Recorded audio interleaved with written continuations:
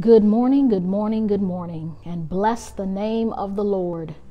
Welcome to Kingdom Experience International, South Hill, Virginia campus, our 11:15 broadcast.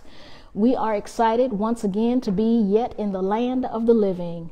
It's a bright, sunshiny, springish morning today, and we're coming in blessing the Lord. We're coming in with a fervor for God. We're coming in for a thirst for God. We're coming in with praises on our lips, with dancing on our feet, lifting our hands and acknowledging God. We're coming into the sanctuary with thanksgiving and praise upon our lips. We're coming into the sanctuary with glad news and dancing and rejoicing in our God, not in our circumstances, but we're rejoicing in the God who has brought us thus far. It's another glorious Sunday. And we thank you for tuning in with us. We thank you for watching.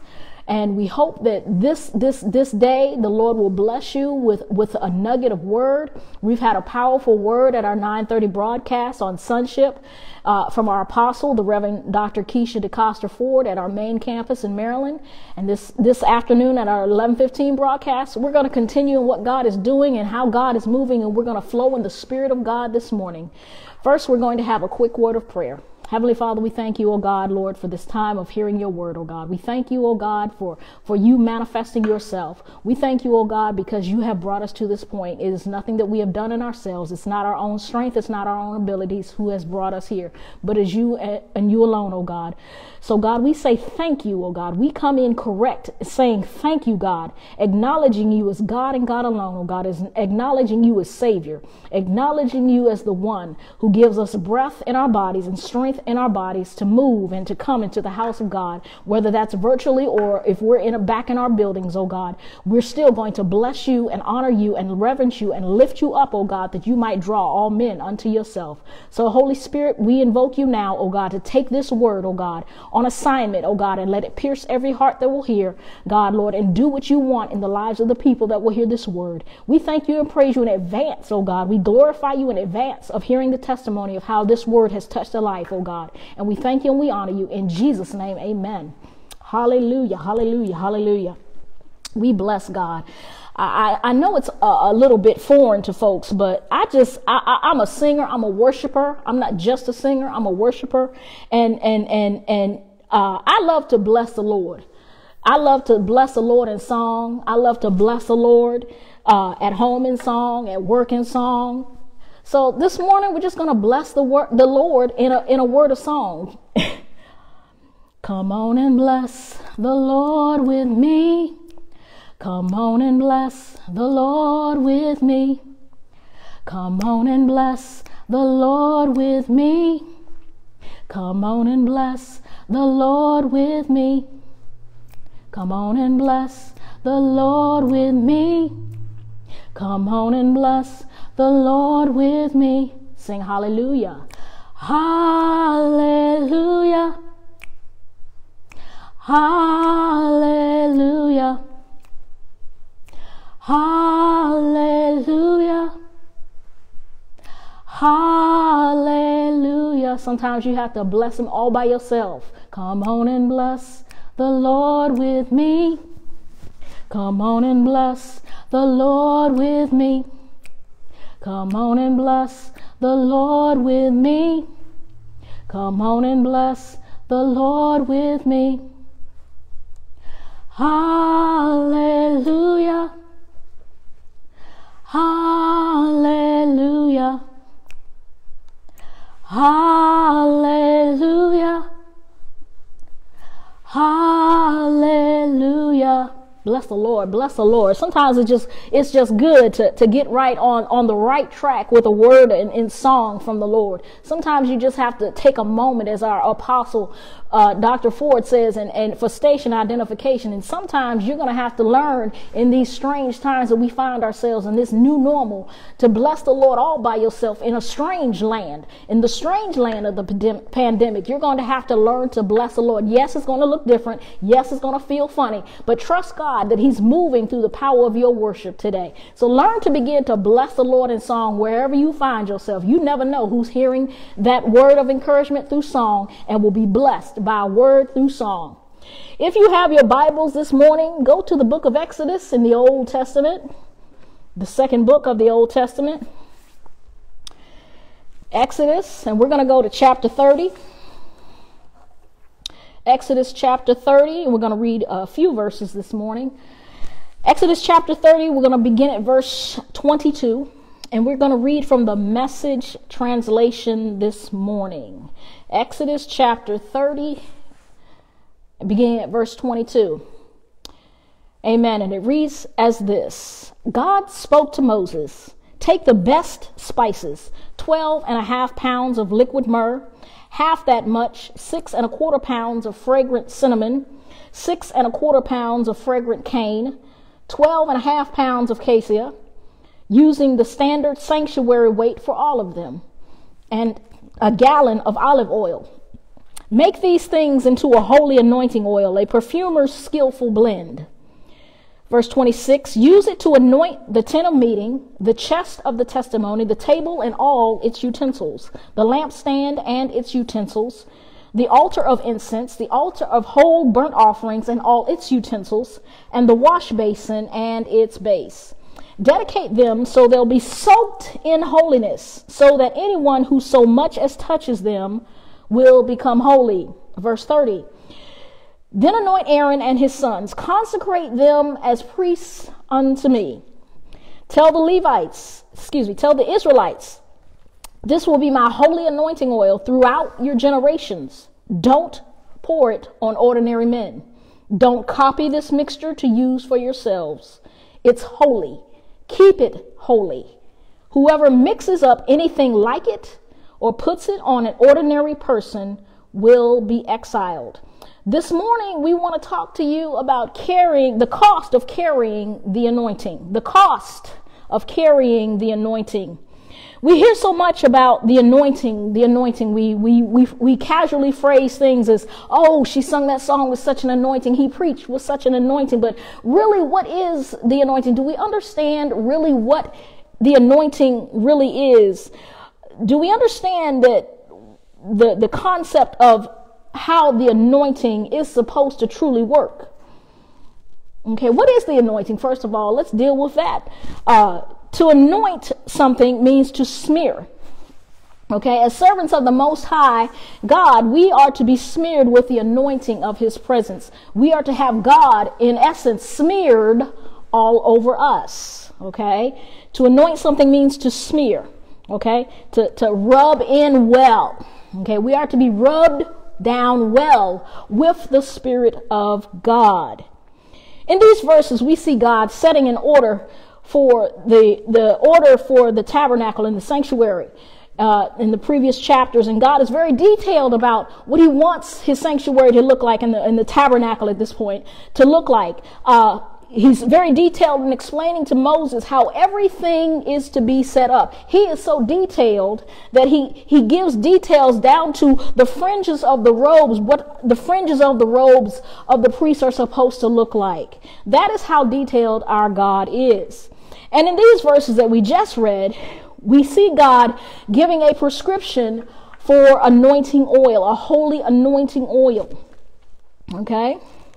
And we said that the anointing means to smear. And so we see Moses taking the instructions from God of how to make the anointing oil, the exact instructions of how to make this anointing oil.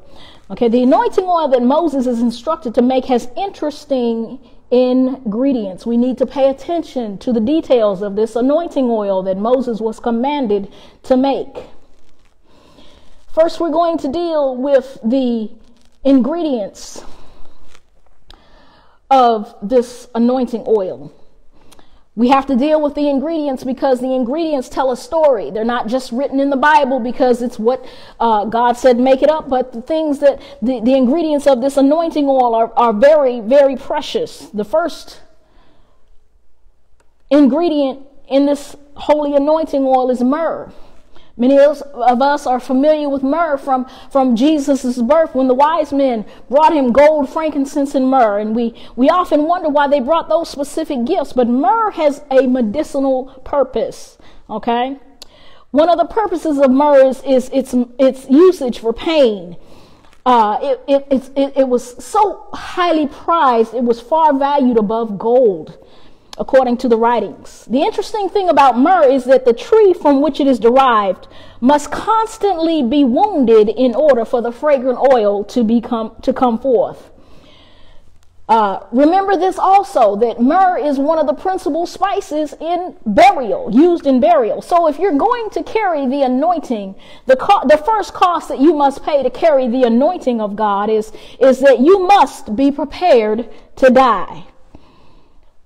You must be prepared to die. You need to die to your ego. You need to die to your earthly attainments. You need to die to your cliques and anything else that is in the way of God, doing what he wants in your life to bring him glory. Death is a cost to carry the anointing.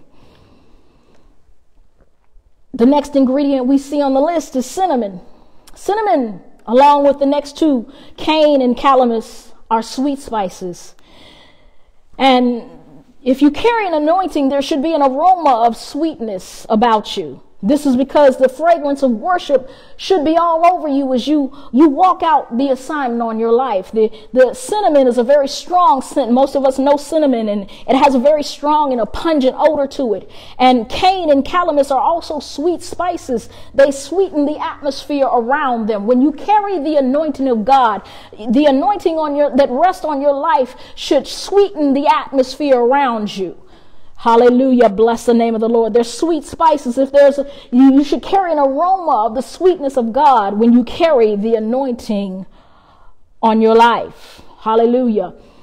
And then we talk about one of the final ingredients of the anointing oil is the final ingredient is olive oil. And everybody knows about olive oil. Olive oil's on the shelf in the store. We see it everywhere we go. Everybody knows what olive oil is. Why are we talking about olive oil when it relates to the anointing? But we know about olive oil because we've been talking about its health benefits here in the last few years and how great it is for the diet. And everybody wants to get the extra virgin olive oil. But do you realize that in order to get that precious EVOO, that those olives must go through an intense pressing? Hallelujah. Stay with me. I'm going somewhere. When you carry the anointing of God, expect to undergo pressing. Okay? It's not a light pressing. God is going to take you through many trials and tribulations. Okay? And if you're not going through trials and tribulations, if your life is not being constantly pressed out, check your anointing. The oil of the anointing is so precious to God, and he will take those who carry his anointing through many trials and challenges so that the sweet savor and aroma of the fragrance of Christ exudes from every area of our lives. You can also expect to be stripped like the cane tree. Okay? For the thing that in your life that will bring God glory lies deep within. The cane tree and the calamus tree are sweet spices, but their outer layers have to be stripped off in order to get to the preciousness that's on the inner layer. And sometimes we've built up so many layers in our life that the anointing can't flow through, and God will take us through a stripping down. And it sounds like it's painful to go through the stripping down that God puts us through in our lives, but he's really not trying to hurt you. God is not a God of pain and agony. God is the God who loves you enough to strip off the extra stuff in your life. All the weights and all the problems and all the tensions that you built up on your own self. God's got to strip all of that away to get to the precious spices of his anointing on the inside of your life. Endure the stripping. Endure the pressing. God wants to strip away everything that we've made, every covering that, like Adam and Eve, where they covered themselves with the fig leaves. He wants to strip all of that away so he can get to that precious thing on the inside of you. Endure the stripping down of the Holy Ghost. Again, if you aren't undergoing the pressing and the stripping down of God, check your anointing. If you say you carry an anointing, if you say that you are anointed, check yourself if you are not being pressed by God. And if you're not being stripped by God, if you're laid back and, as one of my former pastors used to say, if you're living life laid back and lackadaisical, check yourself. Whose anointing are you after? As I said, the oil of the anointing is so precious to God. Those trials and those challenges must be met so that the sweet savor and aroma of the fragrance of Christ comes out of every pore of your life. James reminds us that the trying of our faith worketh patience. If you're going to carry the anointing of God, expect and rejoice in the pressing. Well, that preacher doesn't sound something like something I want to do. I'm not comfortable with being pressed. I'm not comfortable, preacher, with my life, being on full exposure before God. I'm not comfortable, pastor, with my life being stripped away. Those things that I'm comfortable with, I don't want those stripped away, but you've got to have them stripped away if you're going to carry the anointing of the living God on your life.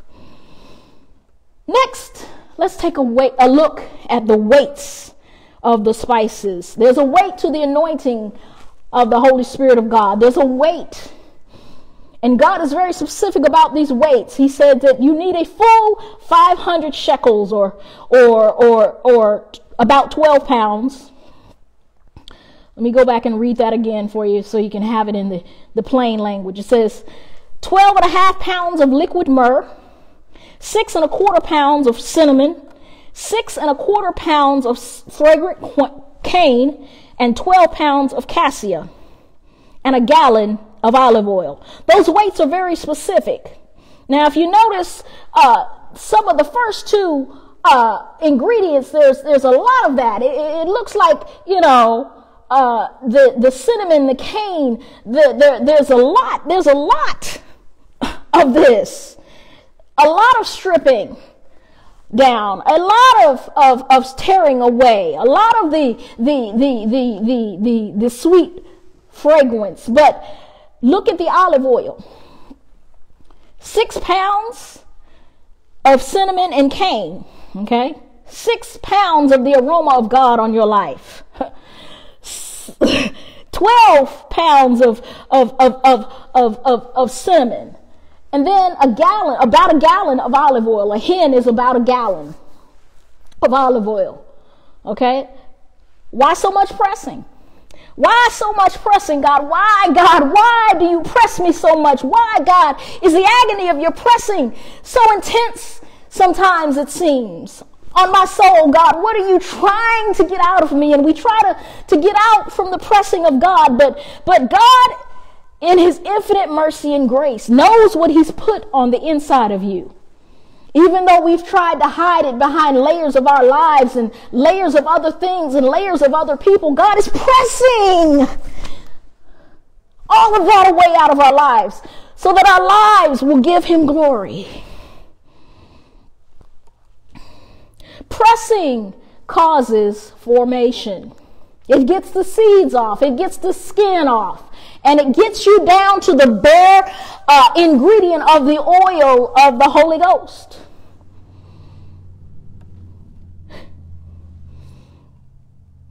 $500 shekels. It seems like a lot. The sweet savor of God, the sweet savor of worship should be all around you constantly. There should be an atmosphere that when you're in prayer, when you're communing with God, whichever way that looks for you, okay, that the sweet savor of your worship is ever going out from you, that is ever going out from your heart, it's ever going out from your lips, that the sweet smell of this aroma of your worship goes up to God as he pours back down the anointing on your life. There's a cost to carry this anointing. This anointing is not an easy thing to carry. It should never be an easy and light thing to carry. Let's take a look at the number of ingredients. Let's take a look at the number of ingredients. There are 5 listed here in these scriptures. And we know if you study your scriptures and you study extra outside of the Word, and you study numbers of Bibles and of the Bible, and you study details of numbers and words and colors, that you will understand that 5 is the number of grace. 5 ingredients. And it is clear that God gave these instructions for this anointing oil, and he included these 5 interesting ingredients, expensive ingredients, okay? And 5 is the number of grace. When you carry the anointing of God, there is an expectation of the grace of God to be with you to help carry out your assignment. There's grace in that pressing that we don't like to go through. There's grace in the death of self. There's grace to do the commissioned work of God. Hallelujah. For grace. This anointing requires the grace of God because it's God's anointing. It's God's work. It's God's pressing. It's God's stripping away. We need the grace of God on our lives to carry this anointing. We should never try and carry the anointing without the grace of God. We can't carry the anointing of God in our intellect. We can't carry the anointing of God in our education. We can't carry the anointing of God with our cliques and clubs. We cannot carry the anointing of God without God himself.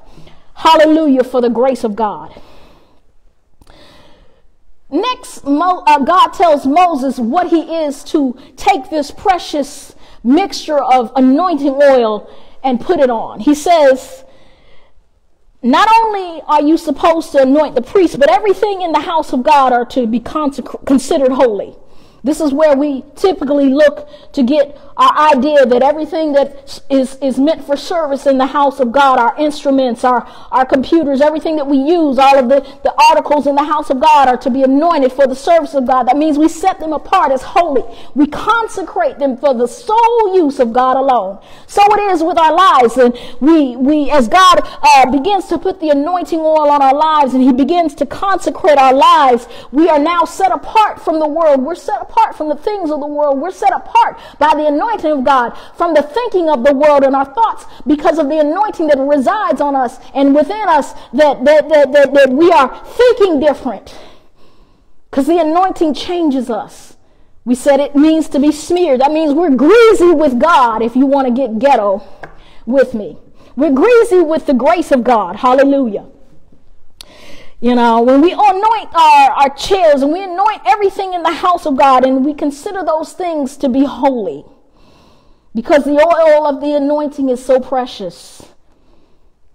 There is a commandment from God to Moses in this passage of scriptures that we read this morning that this oil is not to be poured out on anybody. On just anybody. It can't be used on the common man, but he specifically calls up Aaron's and his sons to be anointed with this oil. Those who would be priests, and if you followed our series from our main campus last month, we talked about kings and priests, and those who would be priests in the household of faith must have an anointing from God. There should be evidence of the anointing upon them. If the anointing should not be poured out on any and everybody. Just because somebody can hoop good and turn a phrase doesn't mean they deserve the anointing of God. You can't pour this anointing on everybody. The anointing is not to be shared with just everybody. Just because they look good, according to James, just because they look good and wear fine clothes, don't sit them on the front row and call them anointed. Okay, y'all didn't like that. I'm deep this morning. Okay. But there should be evidence of the sweet savor of God upon their lives. Your anointing is holy. God tells Moses that this anointing oil is holy. It is to be kept holy. That means we have to fight to preserve this anointing on our lives. When you carry the anointing, you're going into spiritual warfare to protect the precious anointing on your lives. You don't pour it out amongst the common man. You don't share it amongst common folks. You don't share it from with folks that are outside of the household of faith. It's meant to be used and glorify God, and you take it and you use it for the service of the living God. God commands Moses that this holy anointing oil is to be kept precious and to be kept holy. And we should regard our anointing on our lives as holy, not something frivolous, not something careless, not something that our education brought us or our titles brought us. No. Nothing you did brought this anointing on your life. Nothing you can buy can put this anointing on your life. Your cliques and your clubs will not get you this anointing. You must have it directly from God. The anointing is not to be poured out on any and everybody.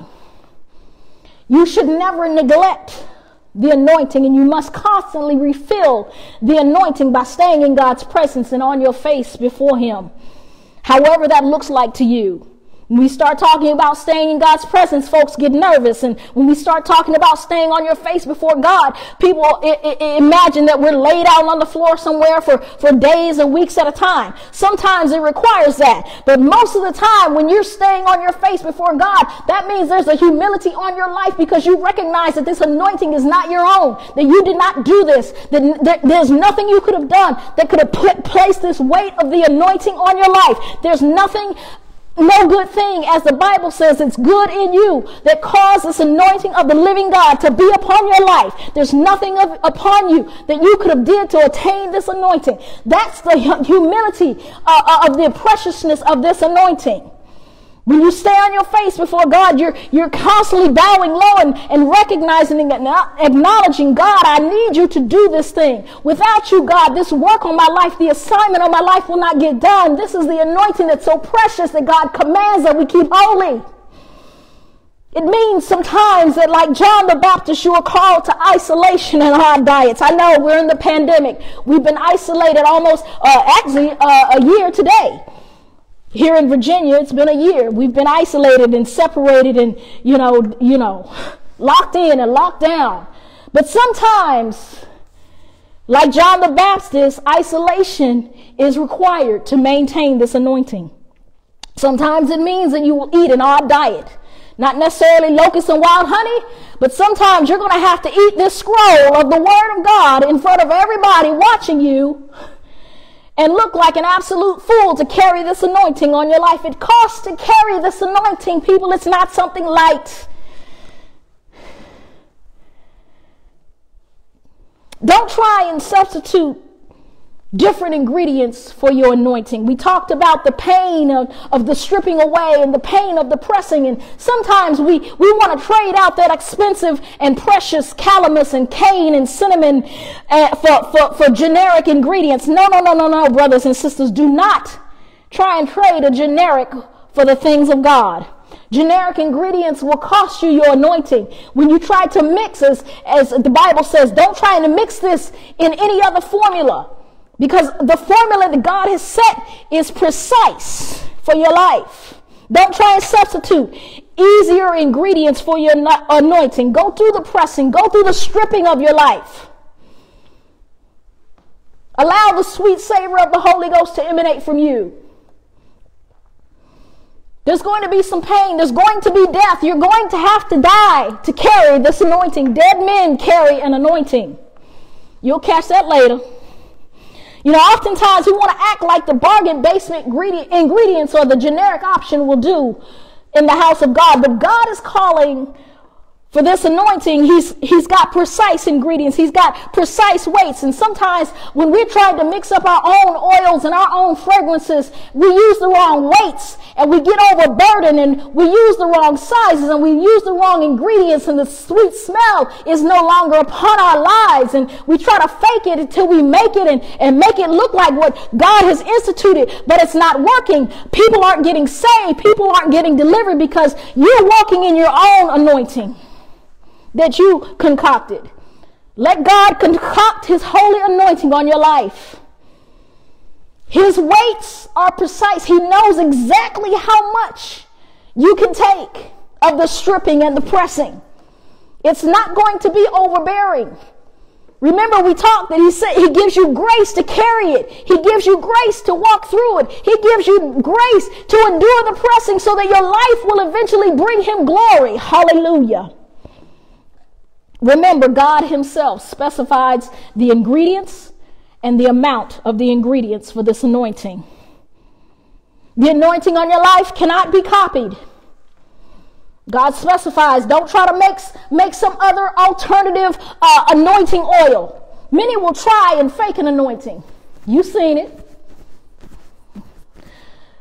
Oftentimes it looks like long after the Holy Ghost has preached the sermon and sat down, you still rambling on, you walking in your own anointing. Bless the Lord. You cannot copy the anointing, a true anointing from the living God. It cannot be copied. It cannot be remanufactured.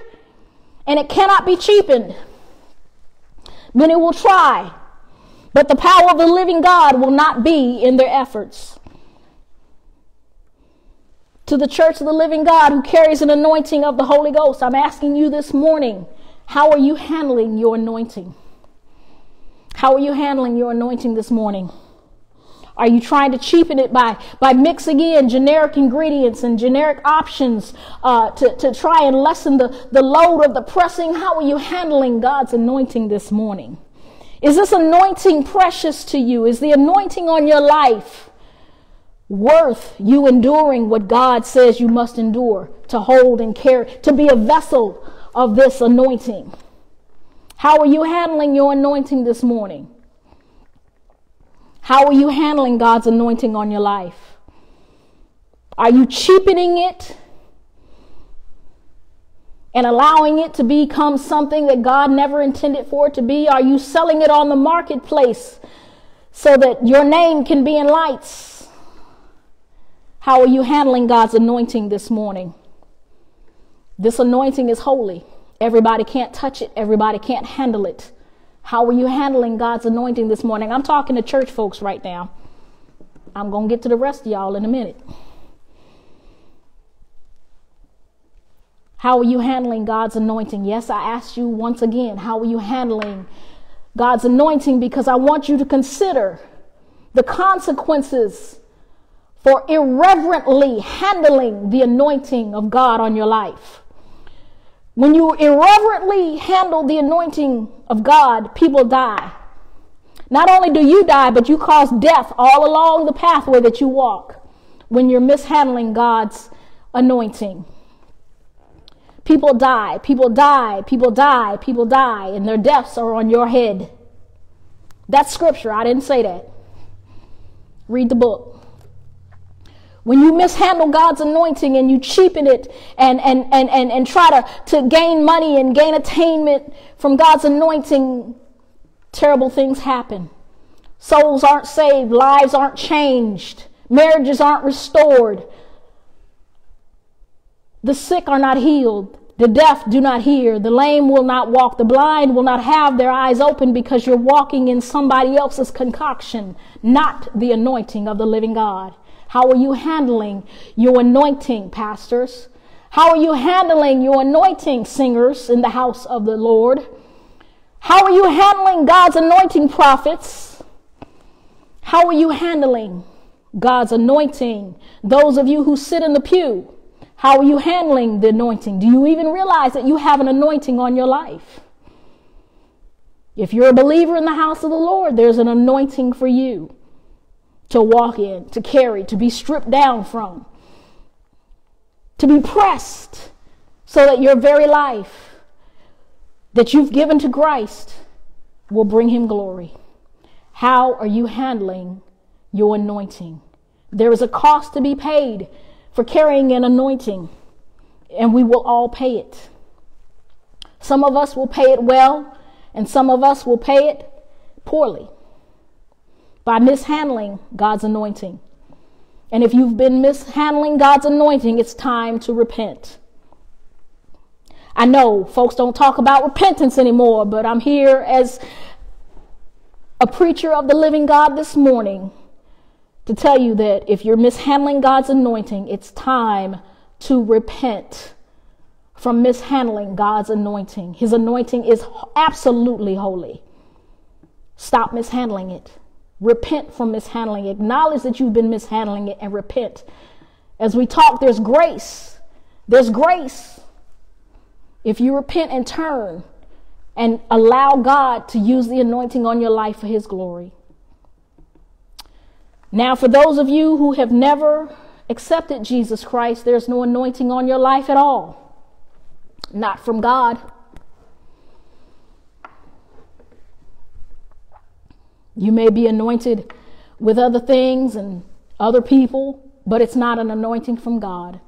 This holy anointing can only be found as you surrender your life to Jesus Christ as Savior and Lord. Well, what does it take to get this anointing? You can't buy it with money. It takes sacrifice. It takes a cost. We talked about the cost of carrying an anointing. But if you've never accepted Jesus Christ as Savior and Lord, this anointing will not be yours. You must first recognize that Jesus Christ came into the earth to redeem mankind, that he gave up his life on Calvary's cross, suffered, bled, died, and rose again on the third day for you, so that you could have access, so that your life could also bring him glory. What does that take?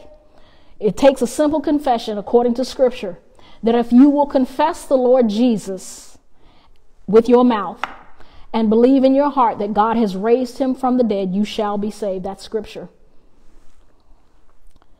Simple, open confession of Jesus Christ as Savior and Lord, and believing in your heart that God raised him from the dead.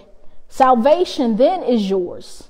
And then once you've entered the door of salvation and walked through the door of salvation, you can begin to explore what an anointing on your life and what a difference your life will have when you've surrendered it to Christ. Tomorrow is not promised. Your next nanosecond is not promised. Would you give your life to Christ today? Would you be a part of the kingdom of God? Would you have your life radically changed by the power of God and walk in the newness of life that only God can give you? Will you give up the false trappings of life and be stripped away in your soul of all of the pain and all the agony and the sin and the blackness of sin in your soul and say yes to Jesus Christ today? Again, all it takes is a confession of Jesus Christ as Savior and Lord, and that you believe that God has raised him from the dead, and Scripture says that you shall be saved. If that's you today, we invite you to let us know. You can hit us up on Facebook Messenger right here in our Messenger on Facebook, or you can email us at commit@keichurch.org and simply say, I gave my life to Jesus today. And we'll get back with you. We'll have a conversation with you. We'll get you on a pathway to discipleship in Jesus Christ. No gimmicks, no games. We just want to partner with you as you explore your faith. If you're looking for a church home, if you've been in the pandemic and you've been, out of church or looking for a church home, consider Kingdom Experience International. We are a fairly young church at 3 years old, but we preach the Word of God here. Whether that's on a Sunday morning broadcast or throughout the week, the Word of God will be taught. We're a fivefold ministry church, which means we operate according to Ephesians 4:11. And you can experience the power of the living God, the Spirit of the living God. If you're looking for a church home, please, again, hit us up on Facebook. Let us know, I'm looking for a church home and I'm interested in Kingdom Experience International. We would love to partner with you on your faith journey. If you have questions about baptism or the baptism of the Holy Ghost or any faith question, we're open for your questions. We're not afraid of your tough questions. We're here to answer your questions. We're here to pray with you if you need prayer. You can hit us up on Facebook Messenger, or you can go to our website at keichurch.org, keichurch.org, and simply fill out a connection card and say, I would like prayer, or I would like membership, or I have a question about baptism. Whatever your need is, contact us. We're looking forward to hearing from you. If you're throughout the week and you're tuned into Facebook, we have many activities going on Facebook Live during the week. Monday through Thursday, we have Bible study, and we have our Facebook Live experiences right here on our Facebook page. We ask that you would join us during the week and join us on one of our experience nights. And you can hear a quick 10-minute word that will encourage your soul and strengthen you to carry you through the rest of the week. On Monday night, our apostle, Reverend Dr. Keisha DeCosta Ford, has discovering biblical truths with Dr. Keisha Ford on her personal Facebook page. So if you're looking for Bible instruction that way, you can go on her personal Facebook page and hear her talk and teach the Word of God on Monday nights at 8:15. All of the other experiences, Tuesday through Thursday night, are at 6 p.m. right here on the Kingdom Experience International Facebook page. Also, if you would like to make an offering in any form, please, again, visit our website at keichurch.org/give, and you will be able to make your offering that way. All the information for our giving page is there.